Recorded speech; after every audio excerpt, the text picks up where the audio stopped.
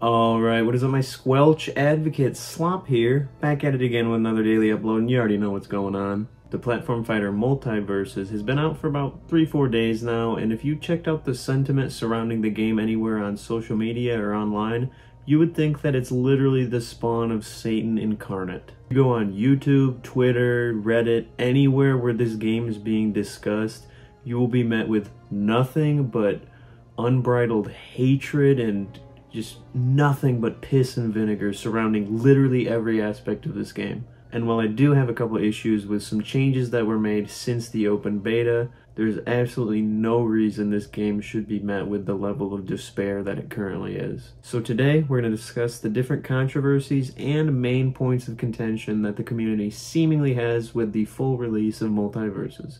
So without further ado, let's run that hoe.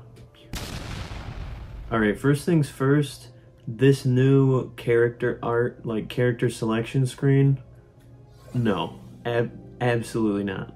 Just no. I'll flash what it looked like in the beta on screen now, and then we're met with this. They went from this cool, stylized 2D, like hand-drawn art style to literally like mobile game from 2012 3D character renders. Like what? But in my opinion, this takes away so much charm from the game, and it looks so gaudy. And look at this render of Shaggy. What more do I need to say? This is just ridiculous. Second point of contention is this event screen and the mission tab.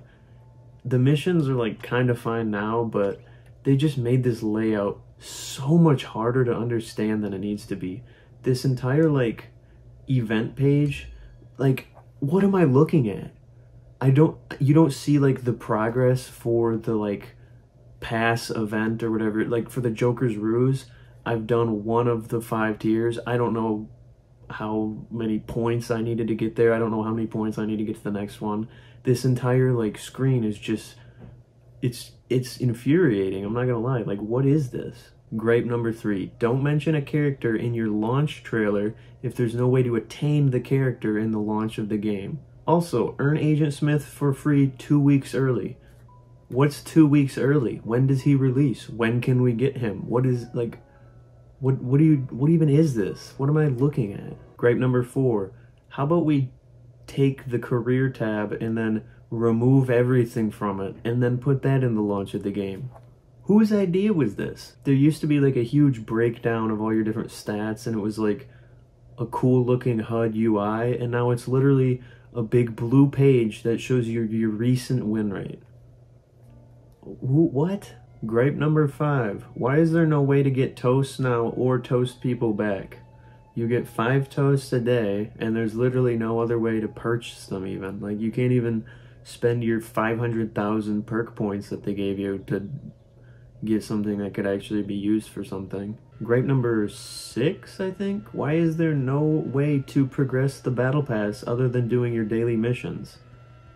Like, you want us to get on, do our 5 or 4 missions that we get a day that takes a total of what, 5 minutes, and then get off, because all other matches that we play post doing these dailies, there's literally no form of progression or rewards tied to it. You're just like, you're incentivizing people to not play the game. What are you doing? Gripe 7, why is the fighter currency so hard to obtain? I understand it's a free-to-play game, and there should be some level of grind to be able to get the characters for free that you would otherwise need to pay for. But I'm not gonna lie, bro, I grinded the first 2 days of release, like mad hours, and I literally finished every available weekly and daily and finished the first 2 difficulties of both rifts, and I still was unable to buy a character. I couldn't play Joker until the 3rd day of the game being released. And I grinded for several hours the first 2 days. I literally completed everything that was available, and yet I still could not afford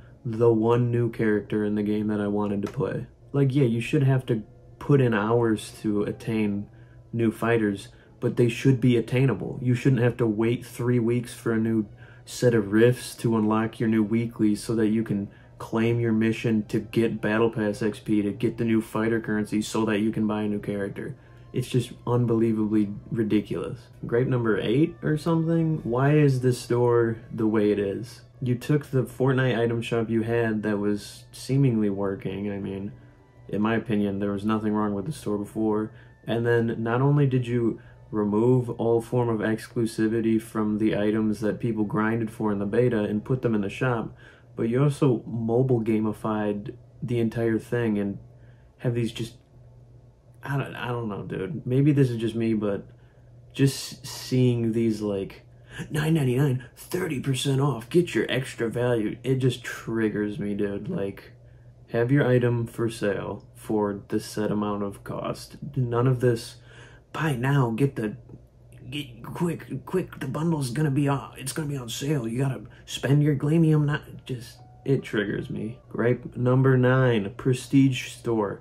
Maybe include more than a skin in it. Huh? Oh, you grinded a shit ton in the beta and have a bunch of prestige currency.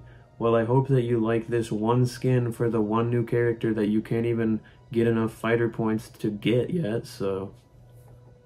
Also, you're telling me you took the game offline for over a year and a half and there's not even one new skin for 75% of the characters?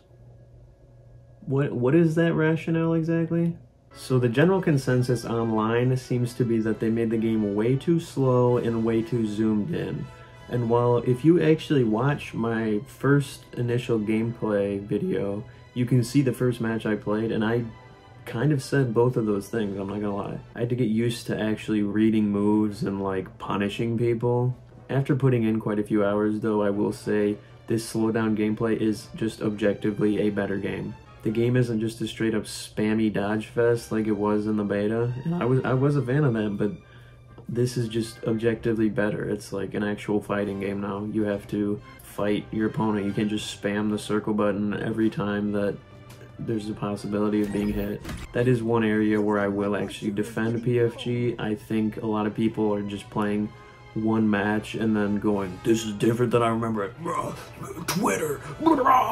Which is understandable, but if you just play a few more matches, I think you'll really come around to it and you'll start to love the feel of it.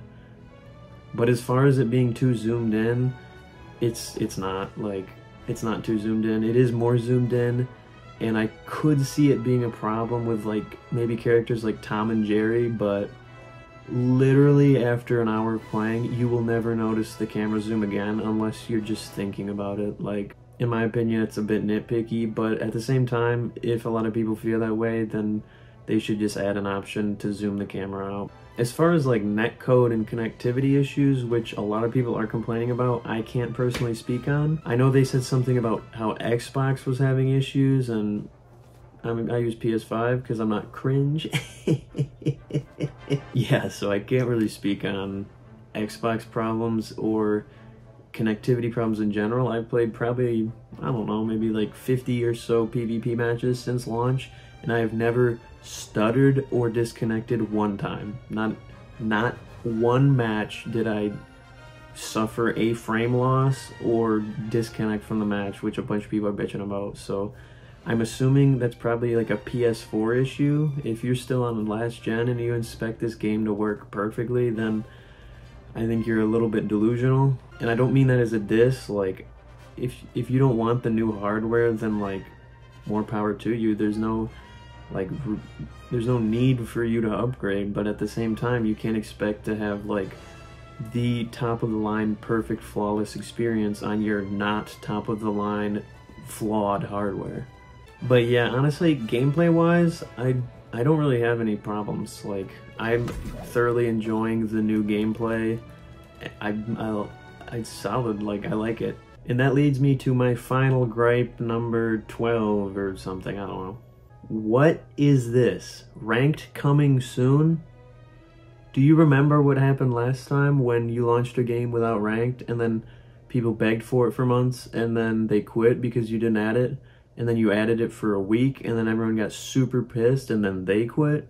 And then you added it back like a month later and then it was just the normal game but with like a toast rank icon tied to your MMR? Like, what are you doing? Dude, you cannot launch a competitive multiplayer game without a ranked mode. Especially when The ranked mode is just your MMR system, but with a toast badge. Like, it's not that complicated. It's not rocket science. Just hit the enable button on ranked. It's mind-blowing. But yeah, I'm definitely forgetting stuff, but those are just the main gripes that I've seen and that I have with the game. This is probably the most heated video I ever have or will posted, so sorry about that. More goofs and gaffs tomorrow. But yeah, there's just been so much discourse surrounding the state of this game on relaunch, so I figured I had to weigh in. Even though I just spent 10 minutes dogging on this game, I will be running it up all weekend, so if you'd like to see that, make sure to like and subscribe. If you think anything I've said is mega based or mega cringe, let me know down below, but be warned, I will argue with you. But all that being said, thank you for watching. I hope you have a wonderful day. I will see you tomorrow. Slop out.